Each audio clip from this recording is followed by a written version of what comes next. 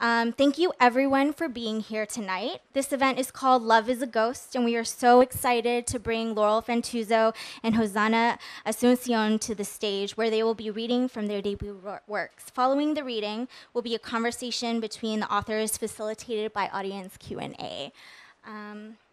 So first, I'd like to introduce Laurel. Laurel Fantauzzo was born in Southern California to a Filipino mother and an Italian-American father.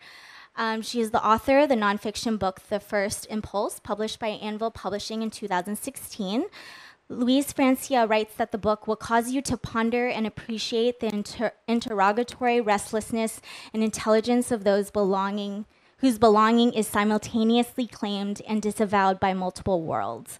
The recipient of grants and residencies from Erasmus, Fulbright, and Hedgebrook, Laurel teaches at Yale NUS College and lives between Singapore and Quezon City, Philippines. Please welcome Laurel to the stage.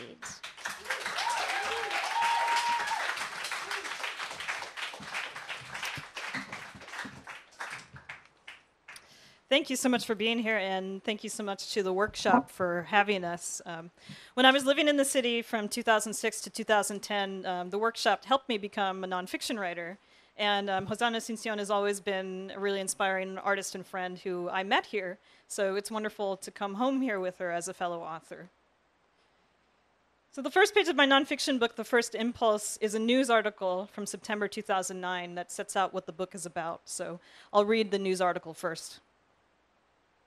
4 suspects are wanted in the slaying of a Filipino-Canadian and his Slovenian girlfriend, both film critics, who were shot dead in the home they shared in suburban Manila. Alexis Tioseco, 28, and his 29-year-old girlfriend, Nika Bohinc, were killed late Tuesday in what police believe was a botched robbery at their home in Quezon City. It is believed that the robbery was an inside job involving a maid who worked for the couple. Tioseco and Bohinc showed up after the robbery began and were shot. Tioseco and Bohinc met at a film festival in the Netherlands about 2 years ago. So that's how the book begins, and today I'll read an excerpt from a chapter called What Happened. And was anyone here for Susan Kimpo's reading a few months ago? Yeah, so she's a Filipino author who wrote about her family's experience with martial law, and she's actually a character in this chapter. And the only thing you need to know is that at this point in the book I had a dream about Nika. So Susan arranged a prayer ritual at the house where the couple died. And then after that, we'll show a short 6-minute film, and you can sort of see visually more of the story yourselves. I was the first person to arrive at the prayer ritual at Alexis and Nika's old house at 39 Times Street on the 2-year anniversary of the murders. It was a rainy afternoon. Cars sped by using Times Street as a traffic shortcut from the more congested parallel Quezon Avenue and the intersecting highway pivotal to Philippine history, EDSA. I rang the bell. An older maid opened the barred green gate for me. This was Manang. She was 59 years old now, and she still tended the house. She still lived in the room where the intruders hogtied and gagged her before they waited for her young boss, Alexis, to return home with Nika. Friend of Alexis? Manang asked in English. She did not invite me in right away. I never see you. You don't watch movies here. Pasensya na po, I try. Estudyante ako, Phil-Am. Sorry, ma'am, I'm just a Phil-Am student. Ah, she brightened. Magaling ang Tagalog mo. Si Nika, hindi niya maintindihan. Your language skills are good. Nika didn't understand it. The floor in the living room was cold white tile. The ceiling was low. The air was too close somehow, even with the windows open. The outline of Alexis and Nika's taken down frames and movie posters were still imprinted on the old white walls. Manang pointed out a small, jagged gray nick in the kitchen floor, a bullet mark. She waved her arms, body length, in front of the refrigerator. Alexis, here. She gestured across from the refrigerator to the kitchen wall 2 feet away. There was a low table covered with an orange cloth and candles. An open magazine showed Nika's portrait. She rested one finger on her face, like the editor she was, smiling sideways at someone through her glasses. Nika, there, Manang said, pointing at the floor beneath the table. I nodded. Manang was pointing at the murder scene. I left the kitchen quickly. Ate Susan arrived with a pale Filipino woman and moved into the kitchen. The woman stopped and looked at me. I'm Alexis's Aunt Tina. Susan tells me you had a dream about Nika. I feel a sudden sense of shame and intrusion. This, after all, was the relative who identified their bodies at the murder scene. "I'm so sorry," I said. "I really didn't mean to." "It's hard for me too," Tina said. Her voice was searching and gentle. I was worried that Alexis's family in Canada wouldn't agree to this because they're from the West. They might not understand. But they told me, anything for Nika. Tina paused. I was so sad when I heard Nika hadn't moved on. How can you not move on? I had no answer.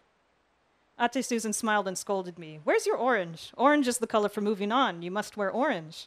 "I don't have any orange," I said. "Sige, here," Ate Susan said, and handed me an orange shawl. I wrapped it around my neck. Erwin Romulo, Alexis's best friend and editor, entered the front door. He wore a sharp, dark business suit and blue sneakers. I felt newly panicked and guilty for encroaching into this tragedy when I saw Erwin. I began to sweat, wrapped as I was in orange. But Erwin greeted me. He remembered my name. He showed his phone to me. I've gotten so many weird messages since Alexis died. Everyone around this time of year starts texting, calling, people telling me, "Try this, did you do that? Was it this person?" "Well, we tried that, we did that, we don't know if it was this person." And then, last night, I got a text. It said Alexis had moved on, but Nika hadn't. Her spirit is restless here in the house. I didn't recognize the number. What the fuck am I supposed to do with that? How does that help me? He looked for my agreement from behind his glasses. His eyes were red. I nodded. It didn't help him. More of Alexis and Nika's friends arrived. A film critic, a filmmaker, neighbors. They watched as Manang arranged chairs in a semicircle, facing the place where Nika died. Some were bemused and impatient. Others were earnest. I wondered which I should be. Ate Susan sat next to the table with Nika's photograph on it. "Magandang hapon ho," Ate Susan began. "I'm sure many of you have been to memorials here in the house since September 1, 2009, but we're here today to focus especially on Nika. I could sense here in the kitchen that Alexis had moved on to the next world, but Nika's spirit is still here. We're here because we care about her, and we'd like to help her proceed to her next stage, her next life. We'll start with some remembrances. For the ritual to be effective, please focus on happy memories of Nika, nothing too sad. We'll start with Erwin." The muscles in Erwin's face jumped with anger. I could see him fighting physically to keep his courtesy. He would say later that this was the most offensive intrusion into his grief that he'd ever endured, but for now he kept his voice level.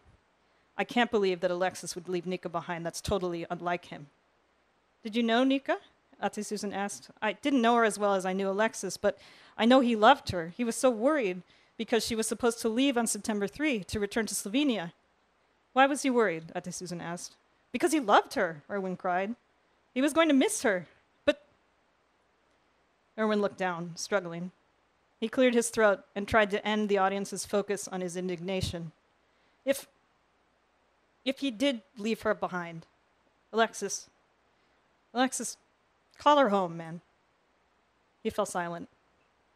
"Do you have any memories of Nika?" Ate Susan asked. I spent time with Nika just once. She was upstairs here. Alexis turned on an 11-hour movie by Lav Diaz.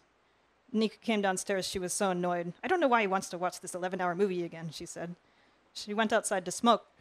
Alexis didn't smoke. Erwin paused. "I never spoke to Alexis about his relationships. Movies lang." Ate Susan nodded and thanked Erwin. He looked at his shoes. She moved around the circle. Their other friends spoke, talking about their meetings and vacations with Alexis and Nika, their work in film criticism. Nika once met Imelda Marcos and mocked the gaudy paintings the dictator's widow kept. Alexis refused to meet Imelda out of principle, but Nika was curious. Once, Nika leapt up at a film screening at University of the Philippines and confronted a Filipino man rustling a chip bag. "Excuse me," Nika hissed. "Could you stop that?" And the man did stop. It was startling to hear flashes of Nika during her life. Through stories, it did not feel as if she were completely gone. Ate Susan instructed us to light incense and walk around. "We have to bring movement into the house," she said. "Everything here is too still, too suffocating." She instructed us in a dance, undulating her arms to demonstrate. Erwin moved his limbs obediently. I tried too. Then Erwin shook his head and gave up. He walked upstairs. I followed him. Nika's black chair was still in her office. So were some postcards of directors' portraits she and Nika had taped up behind her desk. Lav Diaz, Kevin Dela Cruz. Erwin sat in Nika's former chair and looked at the opposite wall. "We used to watch movies here," Erwin said. "Yeah." He gazed at the wall as if something were playing there now. I moved away, giving him a moment alone. In the next room, I stopped and looked at the windows. This was my first time in this room, but I'd seen these windows before. They were wide windows set with horizontal metal bars. Nika showed them to me in my dream. I rushed to the downstairs bathroom and bent at the waist, feeling a sudden shocked cramp. I waited there until the pain passed. I didn't know how to explain this moment of recognition.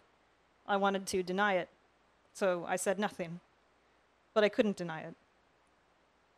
A week after the prayer ritual, when she was alone in her office, Ate Susan said she heard a young man and woman laughing. Ate Susan discerned this. Alexis had been waiting for Nika on a higher plane.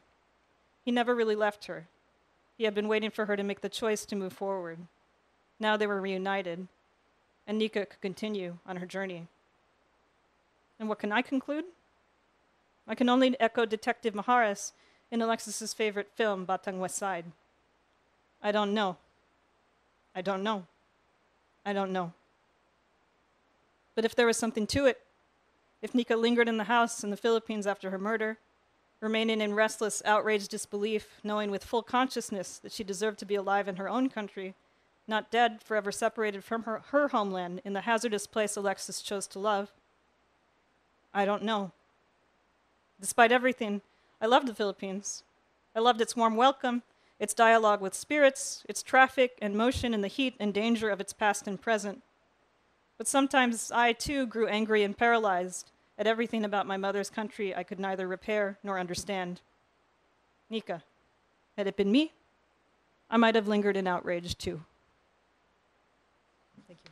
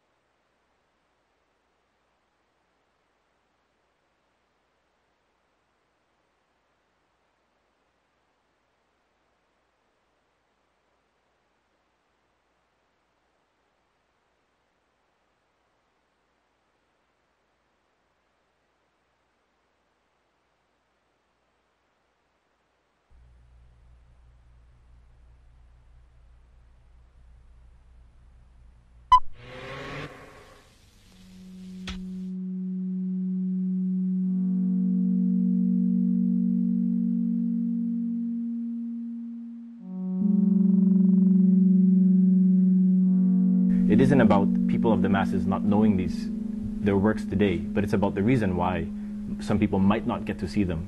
And that's pertaining to how we take care of our arts.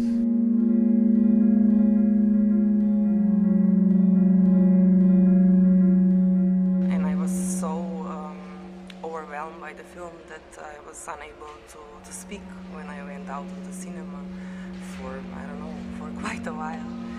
So I would say that that's the time when I discovered cinema.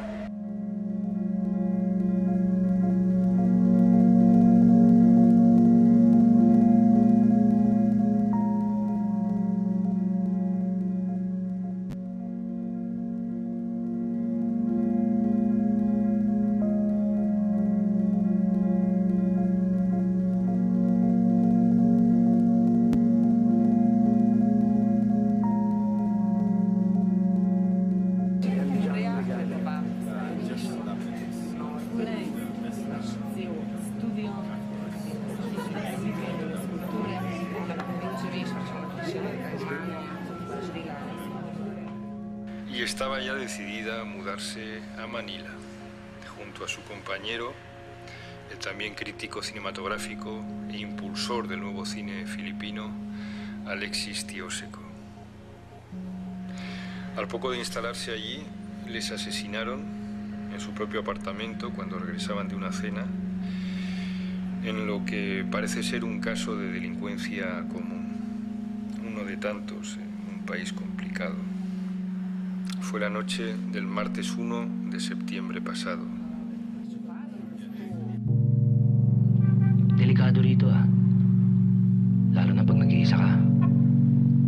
Maraming manduruko.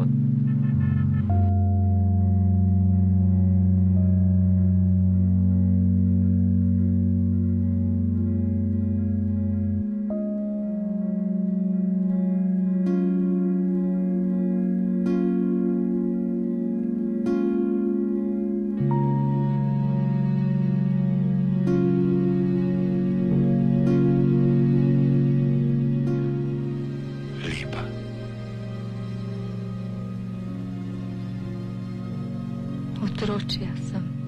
Nisi. To moram napraviti. Ostani tu.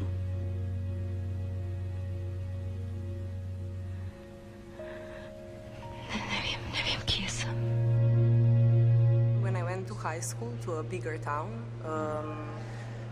going to cinema became a regular practice. Every weekend, Fridays, Saturdays were reserved for cinema. Šebo snežilo. Kaj premišljuješ? Čemu me sprašuješ? Ne vem.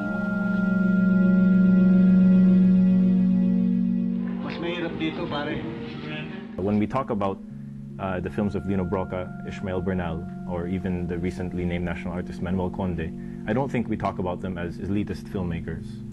So I think it's a bit wrong to have that impression, and we add to those names Jerry De Leon and Lamberto Avellana. And I think the perspective, the more important perspective, wouldn't be that these are elitist, but it would be to say that these are ones that we feel are important and that we feel more people should watch. Isa, dalawa, tatlo, apat, lima, anim, pito, walo, siyam, sampo.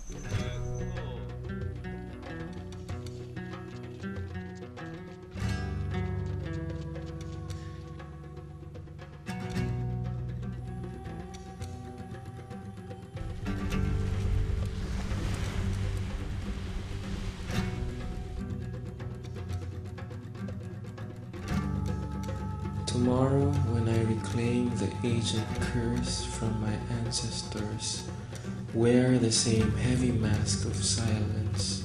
You will fill the vacancies like minor clues to a mystery. Anywhere in this blind city, without caution, anyone may notice the deliverance of those who never believe the lie you spread.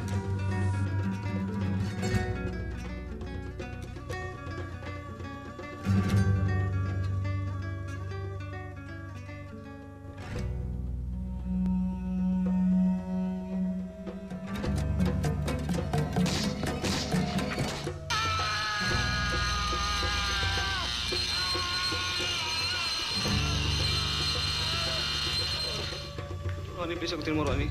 Ronnie, please sagutin mo, Ronnie. Pindutin mo! Ronnie, sagutin mo, Ronnie! Ronnie, please sagutin mo! Ronnie! Ronnie, please sagutin mo, Ronnie! Bumalik ka rito!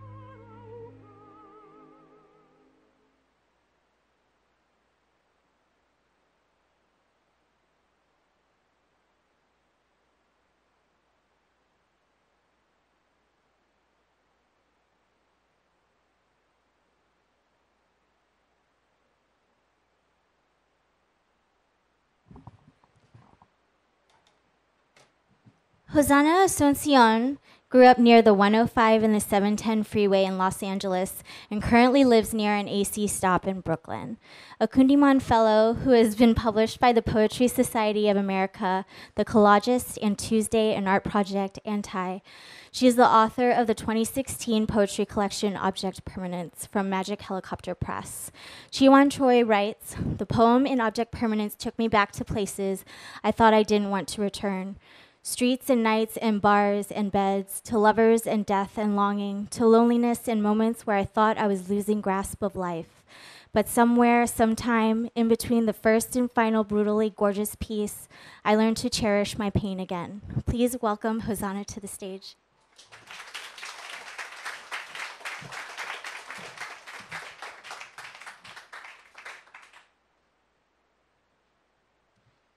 It's so nice not to have to move the mic down.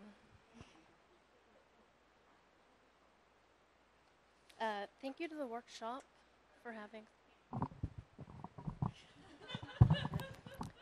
Thank you to the workshop.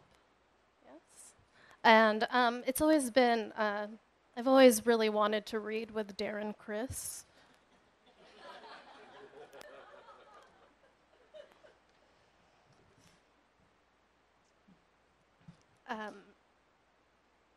Laurel's writing astounds me for how brave she is and how she interrogates and investigates, and also how she doesn't lose her humanity when facing very difficult things to write about. So thank you for that. Okay, now it's sex poems.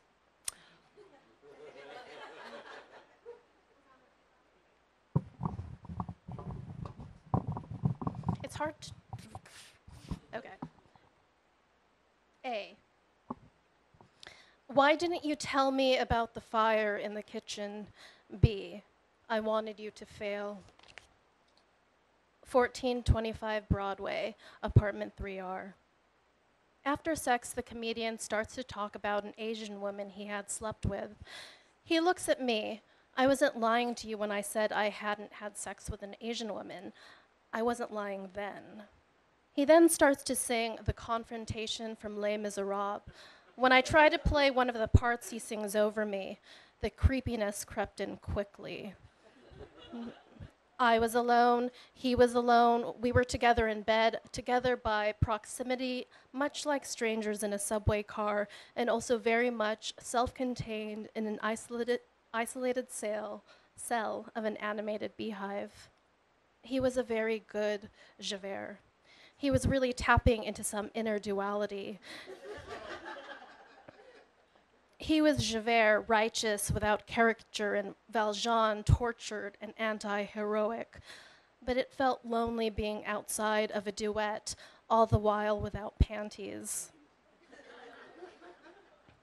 I start to think about what I need to clean in the kitchen and how I need to get up early tomorrow. I start to think about Marjorie Elliott and how I've wanted to go to her Sunday jazz parlors. I thought of Blossom Dearie and how I missed seeing her at the Skylight before she died. He looks over at me. Where are you? Did you leave? You know, you're the most intelligent woman I've gone out with, he said. He gets up and starts walking around my room. And I've gone out with a lot of smart women. And he picks up the phrenology bust on my bookshelf and stares at it, considers the weight of it in his hand. Knock, knock, I say. Who's there, he asks.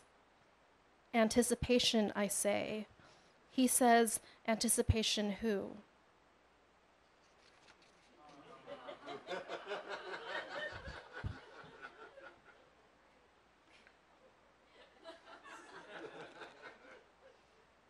A. The rip in my dress is getting bigger. B. What is trying to escape? 125 Oak Street. Let's say I don't recognize myself. Let's say that watching myself have sex is the first time I'm looking at my image and not looking for a way to say, you are beautiful. And let's say that is a beautiful thing. So I watch it again and watch it again for me. I call my mother and ask her, could you take a moment to see me? I hear a casino over the phone. She's praying again. Coincidentally, a memory turns a bold inbox. Help me remember, he writes, and he wants to remember the wrong things. Thank you for remembering me, I reply, in the way that feels like no thing I don't write. I have taken to watching the video nightly. Sometimes I just listen to it, but I see a new thing every day. Look, I say to myself, there's a sexy part, and it is sexy. It's the look on his face, which was, more often than not, too conscious of the camera he pointed to document how my body moved with his. His head is thrown back, and he has stopped administering these uhs I first mistook as hesitation, and is instead breathing.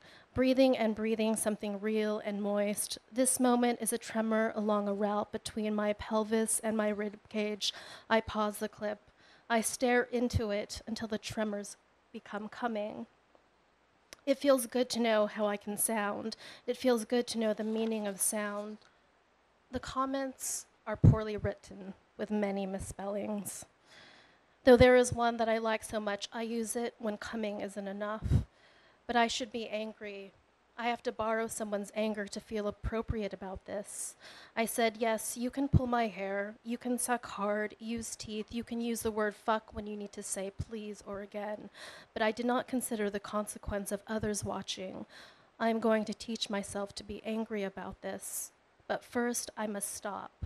And yet now, all I know is how to be watched. It is how I pretend time.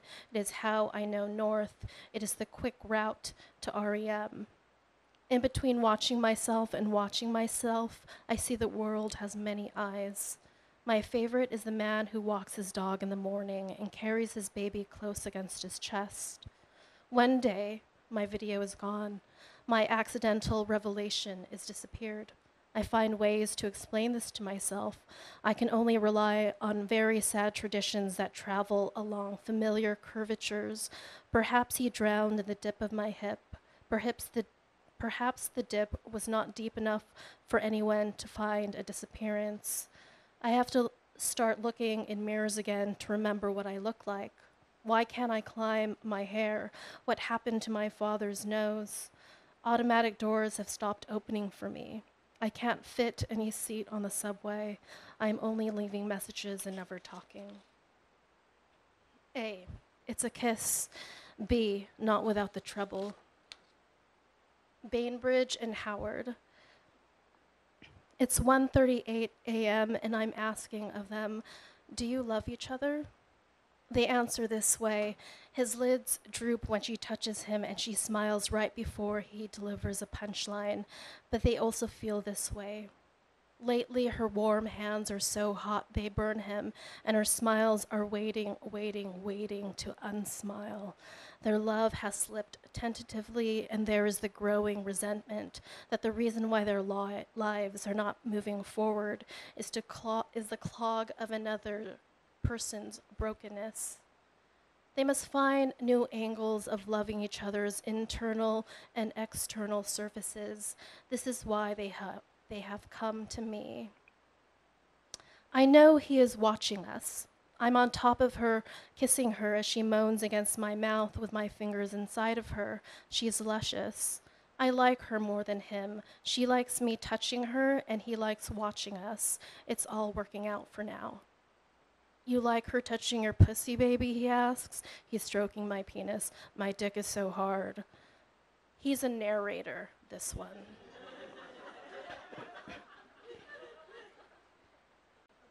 I lean towards the literary, and my reflex is to listen to the story, though I would rather not. And I can't help but try to revise what he is saying. But what I think could be said doesn't sound right with the cavity of his voice. Perhaps there is only pornography in this moment if no other language can exist to describe it. Say how much you like her fucking your pussy, he says. She feels so good, she says, and starts to make a condensation of sounds because she is right now steam. There is nothing about her that is dry. She is slippery, and I realize there is no way to hold on to her. I look at him, and I can see on his face he wants to hold on to her too. But I am unsure if it's about possession or because there's a tickling weight in his belly that is jealousy and is quickly growing to such an expanse. I can almost taste the Atlantic Ocean separating us in this bed. I am pushing my fingers inside her, curling my fingers just so, and I am drawing question marks, asking her, do you love him? Do you love him? Do you love him? He wants to know too. He strokes his hand to brush the hair from her face and raises her head to kiss him.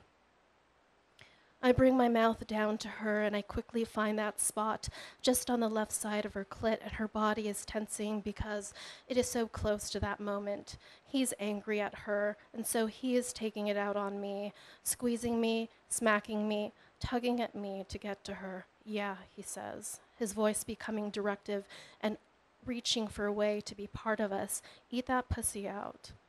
She starts to feel foreign against my mouth and face. I am drowning in that deep part of my head, and I'm pushing hard against a wall that holds the indistinguishable shapes of memories. I'm part of the wall, and I can't breathe, and I can't remember, and I can't make her come.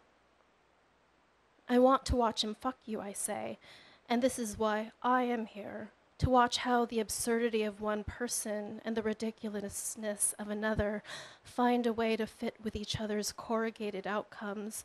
They are side by side, two splintered disagreements, agreeing not to break each other. How do you do it, I ask? But my lips are forming phonetics against skin, so they don't understand my language. How can you stand to be seen so closely? I articulate, tapping my tongue against the roof of her mouth instead of mine. I try to ask them with my eyes, how can you stand that heat? Why aren't you burning? How are your scars not on fire? I am saying all these things, but they only understand me when I say, make her come, fuck her until she comes hard. She is laying back against him, and her leg is wrapped back as he plays with her clit. He is barely touching her, his hand confident feathers, and then all the darkness that was in both of them rises out of her, flushing her chest and face, and she is not just steam, more an engine. They kiss as hungry animals, and I only know to be a zookeeper. She has left the bed, and then he and I are alone with each other. Get on your knees. And then I am on my knees. His fingers are inside of me, and then I'm an animal too, making sounds like an animal. Drop your shoulders down. And then I feel these very hot hands, and she's trying to see my face, and when I can look up, she is whispering in his ear. There is nothing broken about you, he says. She has turned me around and is laying me down on the bed, grabbing the side of my hip, steadying me against him. She kisses his cheek and says something to him again. Make us something you want, he says so softly and direct, and I feel like the only way to answer is to leave. So then I'm above all of us, and I'm watching my body melt, as if I know to be sultry, and it's better to keep drifting above, waiting for the heat to rise to reach me, as it is the science of heat to do so. A. Where are these seeds from? B. A place like Stirring. 26 Monroe Street, buzzer 6. While I am in the woods, severe with language and my mortality, she will be in my bedroom, in my bed, fucking her boyfriend. These are natural exchanges in New York places, the currency we use to be ways unregular in our lives, vacating our eyes while another temporarily stations a coating of injection. Perhaps we are artists, perhaps we are bored of life, of self. Perhaps her name is Constance, and she is very, very flexible in body and mind because she is a teacher of yoga. Maybe it is not just my bed they will use to support their fucking, because she asked about the stability of my bookshelves. To which I replied, bolted and steady. An ex-carpenter, a dream ideal, love of my life sort, the kind that leaves a punishing memory for dreaming him away, built and gifted to me such a steadiness for the pages and pages of words, both hard of bound and soft of spine. Bolted, she asked.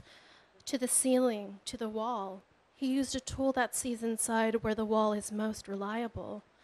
Imagine such a tool to locate past plaster skin into brownstone anatomy, a place that makes the most sense for such a structure that could hold all my beloved books, present and future, and I imagined her boyfriend, whom I did not meet, with a face, despite my most virile truth pretends, of my ex-carpenter dream. And it is this face, while I'm alone in the woody coldness of dark inspiration, that is holding the remainder of her density. As they negotiate a beat, maybe simple, or what stirs my envy even more, a very complicated rhythm, most likely un-American in tempo and gesture, one my body could never discern, so conditioned to 1 and 2 and 3 and 4. In 2 months, I will return from the woods, my eyes squinting at the neon ambition of my city life and another's bedroom built around my bed. Tell me what you have seen, I will ask these poor books. Give me a portrait of their sex. Was it bendy? Was it French circus? Tell me what about their boundaries. Tell me the detailed erasures of them.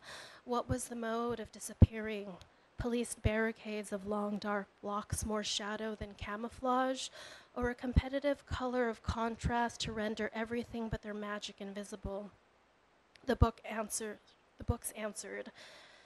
The sex was other material, they say, destructive of forests and roasting of flesh. Your bed, we are sad to say, will struggle to aspire.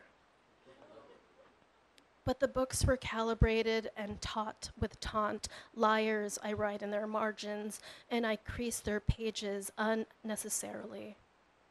They respond, we are ageless despite our pulpy disintegration.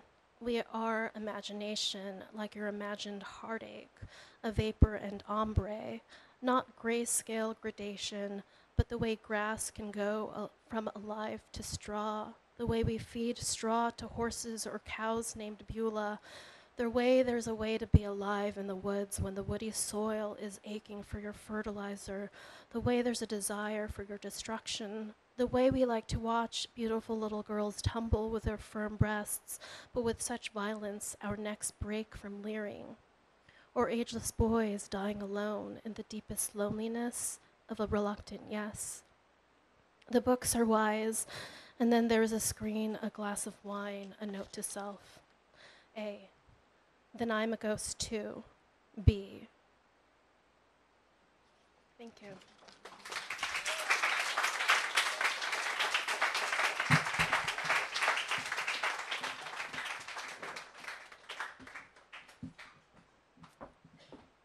Now we will open it up to conversation and question and answer with the audience. There will be someone who will be passing a mic to come around, so please wait for that microphone. The audio feeds into our video footage. So.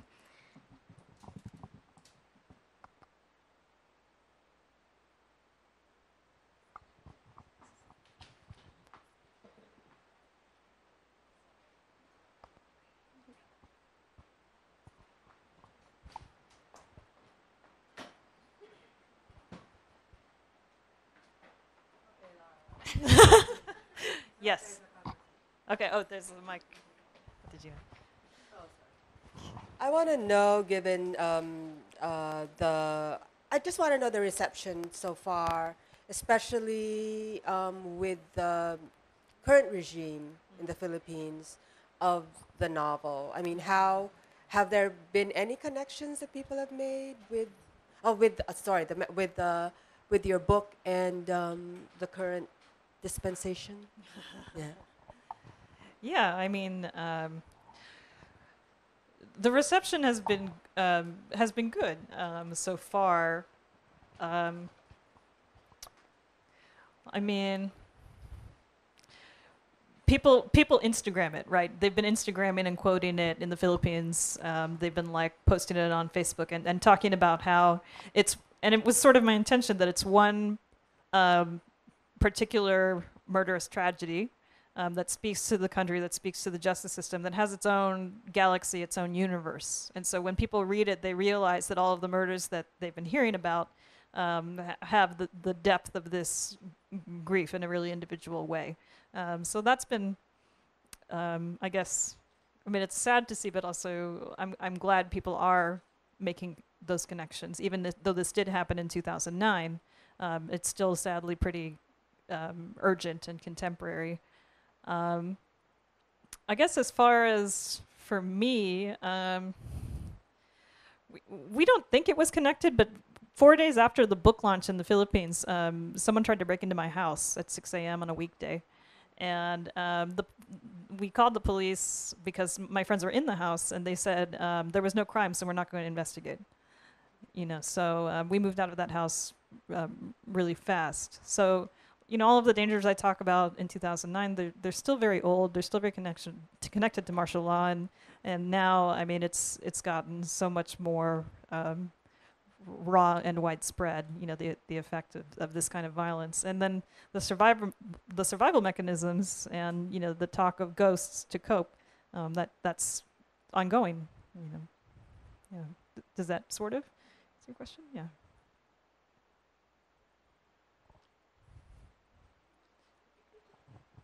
Hi. So you both write about intimacy and intimate situations kind of from the perspective of a third person outsider, but that is like uniquely involved in situations. And I was wondering what that entails in terms of writing style, in terms of how that gets the story moving or your poems moving.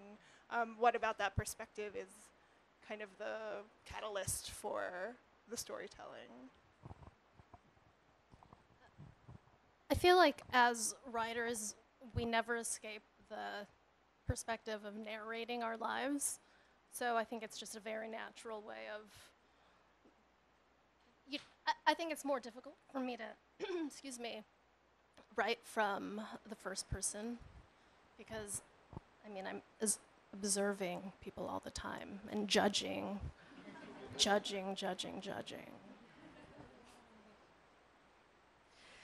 Yeah, for me, when I first started this book, I wanted it to be just third person, kind of dry journalism. And there was something actually very off-putting about that during the first reads. And, my first readers said, it doesn't have to be either or. It doesn't have to be either like this memoir that you're trying to take over or just like a completely impersonal narration, because I was always very self-conscious about intruding on the story rather than depicting it.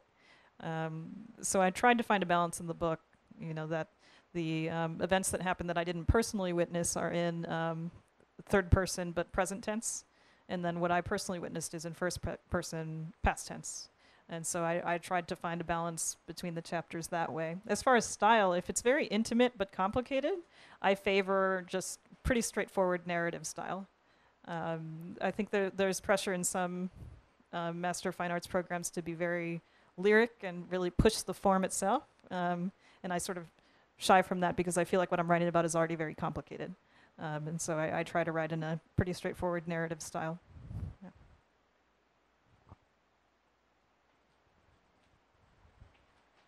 Hello. Both your work there's sort of an occupying of other people's lives in it. What kind of reactions have you guys gotten? Like Hossannah, how do your partners feel about you writing about their work? And like Laurel, how was that? Yeah, tell the live stream. And yeah, Laurel, like it was. How did you locate your place among? I mean, the scene that you read, like talked about your discomfort of that, and could you like talk about that a little more? Yeah, Hossannah, how do your partners feel? Yeah. It's a 70-30 thing where she says, "Oh, it's okay." No, she's been very supportive. All of these were written. Most of these were written before her. So when we're walking around tonight, she is not the character in these poems, and neither am I. Everyone assumes that. Yeah, it's not. We imagine things. I imagine things. Well, like I said, when I was drafting the book, I really wanted to stay out of it. I didn't want to be in first person at all. But the more I worked on it, the more I realized that sort of revealing my position helped people connect to the story more, which is what I really wanted. As far as the reception, Alexis's family really loves it. And his mom was saying that she couldn't put it down, and she was really grateful for it. So the siblings have been really generous and really supportive of the project. There are some people who I could not get to interview me, where I asked them about, 6 times over 5 years if they would be willing to talk. But once the book came out, they contacted me to say how much they liked it and how glad they were that it existed. In Slovenia, it was very tricky, so I could only spend about a month there. And a lot of people wouldn't talk to me, or they would only talk to me after I asked 3 times. I met Nika's family really briefly, and they thanked me for working on it, but just never opened up. But the family asked me for the book and also thanked me for it. So that's affirming, I guess, that I was as careful as I could be. I wanted it to be perfect before it was published, but that never happens. So I'm sure there are issues with it that other people can study. But yeah, I've been grateful so far for the reception. Yeah. I have a question for Laurel. I would love to hear your process in terms of dealing. You seem very sane. So how did you sort of, to be able to write so deeply and emotionally about this story in particular? And I know that we've talked about how this story found you in some ways. So what was your process in terms of staying sane and not losing yourself in the story? Or maybe you did, and how did you find your way back? Yeah, I mean, there's a point in the middle of the book that I write about where I just basically collapsed. I was like, I can't do this.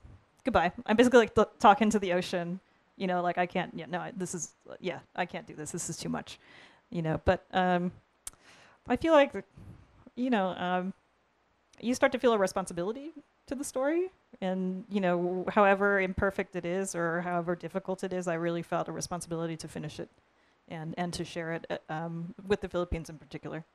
As far as staying sane, just all over the world, I made friends. It's a weird way to make friends, but I made friends through this that are really meaningful, artistic relationships, and people housed me. That in the acknowledgments, you'll see all the people who helped me. You never finish a book alone. I know, I didn't understand that until I finished one, which is that there's always this invisible team that is supporting its existence, which I'm grateful for.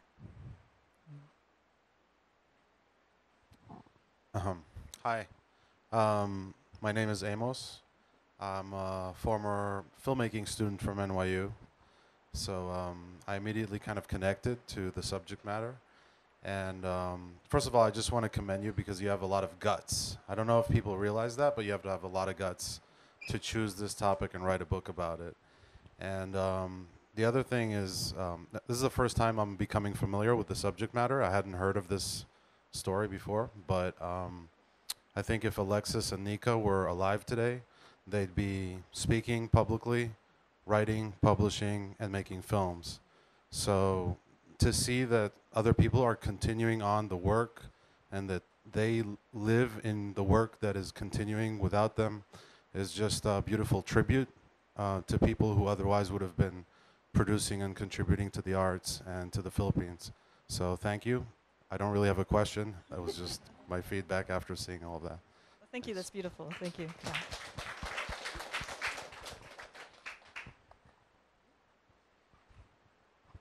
Hi, Laurel.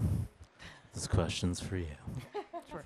Sorry, I kind of loosely understand, the story behind your book, and it's a 2-part question.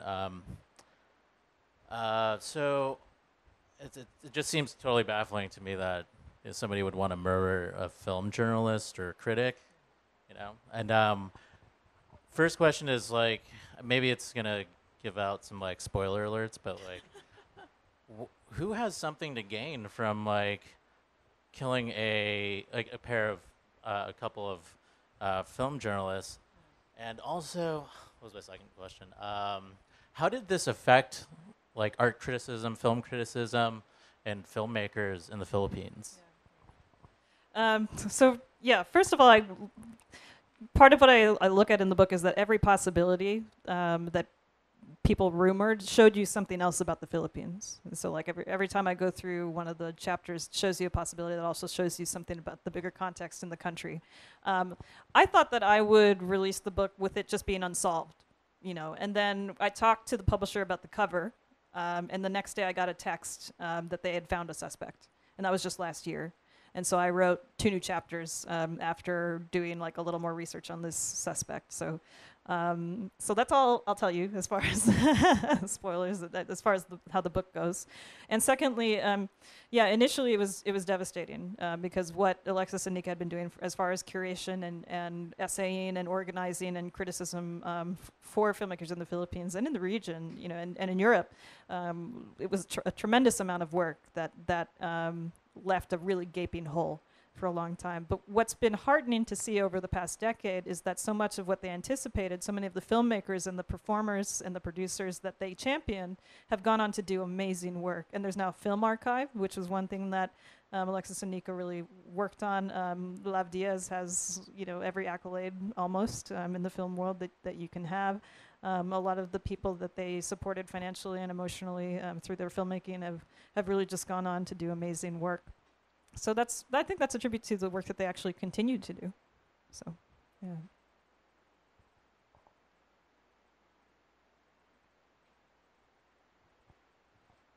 This might be like a pretty obvious question to ask of you two, but I wondered if you could both speak to kind of the prospect of writing about sexuality and violence, and those two categories not being mutually exclusive, and kind of what it means for each of you to take up those topics.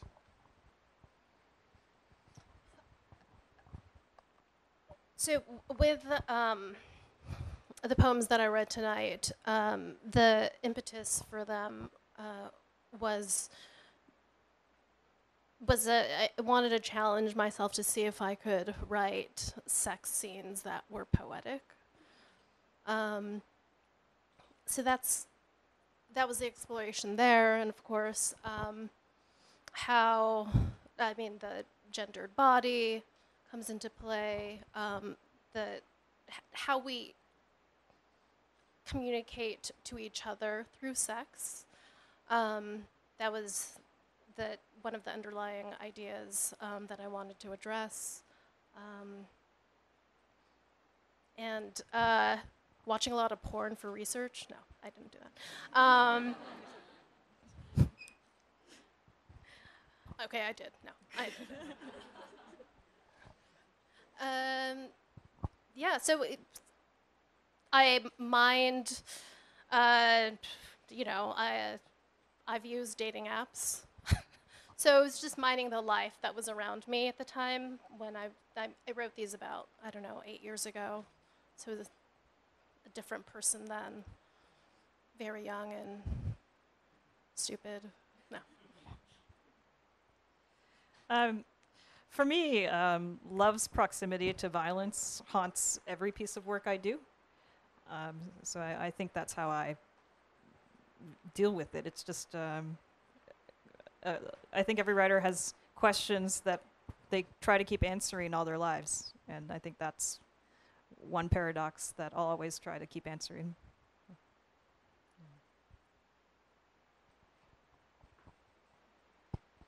Hi. I don't have a question, but I just wanted to point out a couple of things, 2 or 3 things related to Laurel's book. Thanks very much for writing the book. It's a lot of things have come out in magazines, newspapers. Lav Diaz made a 1-hour film on the story, but it's important that it come out in book form, especially. And I just wanted to point out that, Alexis Tioseco made it a mission in his life to champion Lav Diaz, Lino Broca, Ishmael Bernal, Jared De Leon, Lamberto Eveliana. And actually, I just wanted to mention there's going to be a landmark publication. It's coming out in the Philippines in September. It's called Direct. It's a collection of biographical works on these great directors, 14 of them. And it's going to be a landmark because basically, Nobel's really published books on biographies of these great directors from the 3 golden ages of cinema. And we're planning to have a book launch after later in the year at the Philippine Consulate. So check out the Philippine Consulate site. On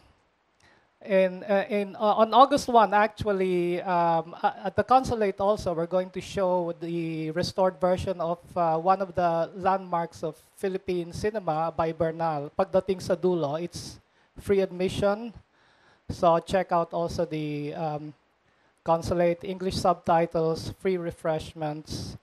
The film was just recently restored by Cinetica di Bologna, Immagino Ritrovata, which is the #1 restoration outfit in the world. And the third thing I wanted to mention is that I guess Laurel, everybody knows that the film that made Alexis basically change his life and move to the Philippines is Seeing Batang West Side. And I just wanted to mention that one of the major actors of Batang West Side is right here. It's Jed. Yeah. We're honored to have you here. Thank you. Jed Marino, who's an artist himself. Okay, great. Yeah, I think I definitely remember your face in that film. So, a very scary person in that film. Okay.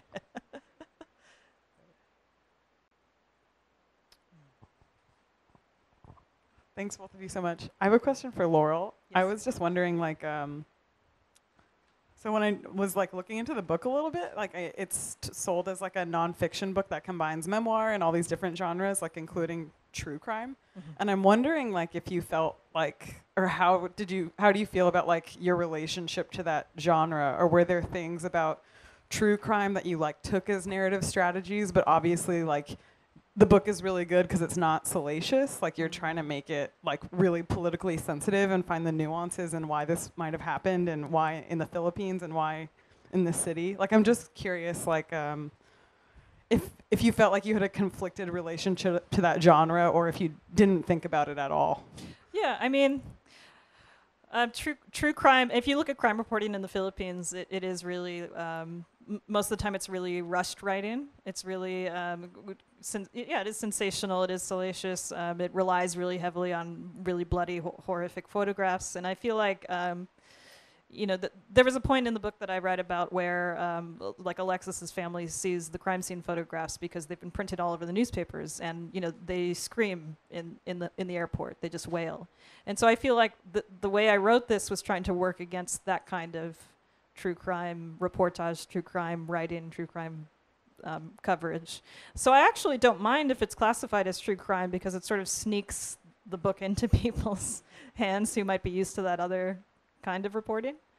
I just feel like any classification that makes people interested in the work and want to spend time with it is fine with me, and to sort of in a subtle way make sensitive reporting appealing to true crime readers is great.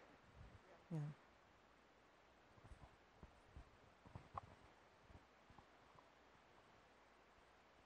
It's hot in here because of Hossannah.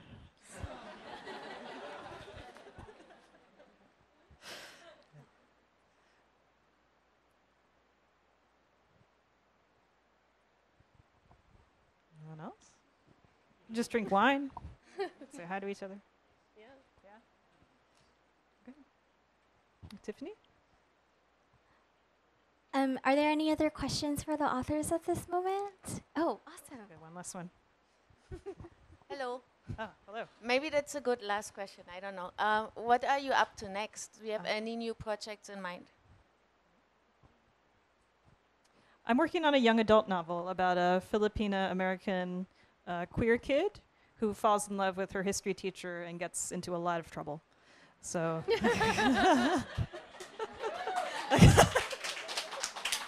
so that's going to be for an American audience. So, yeah.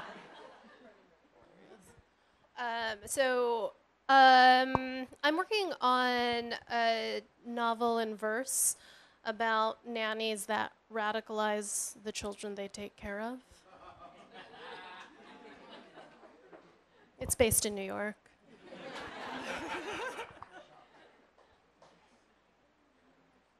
Okay. Thank you. Thank you so much. Yeah. Everyone, just so you know, we are selling books in the back, so come buy books for the authors and hang out. We have wine. Thanks. Thank you so much. Thank you.